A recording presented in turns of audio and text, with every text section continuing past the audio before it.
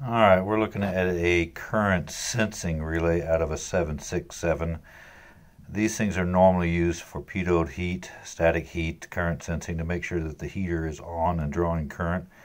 No current, no heat, and normally you get a warning message that something is missing. But we're looking at, like I said, a 767. So that's basically it. You've got this is the heater coming in.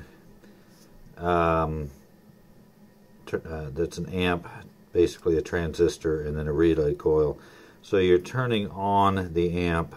The amp provides, or the transistor switch, whatever, provides a ground for the coil. The coil pulls the contacts down, and whatever lights that you've got extinguish. And in this case, on a 7.6, you also have ICAS warnings also.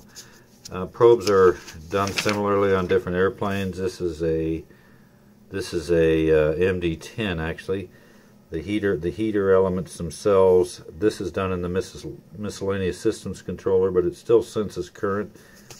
This is a, what are we looking at here? We're looking at a 5.7. So probably very similar to the 6, just depicted in a different manner. Here's the heater coil itself. What else we got here? We got a Gulfstream. They do a little bit different, but they still have a sensor of some type, and it very well could be this exact same unit. This is pretty standard. So that's how they all depict it. So when I've got it rigged up, hopefully without killing myself, light switch going to a plug feeding a light.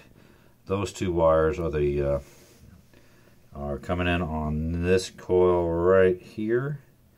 Then I've got my 28 volt power supply, my quickie, feeding 28 on those two pins.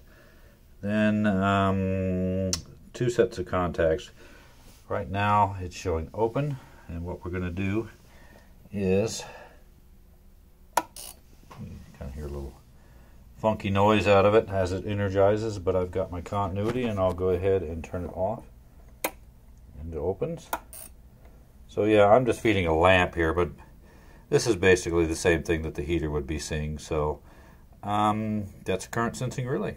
Bye.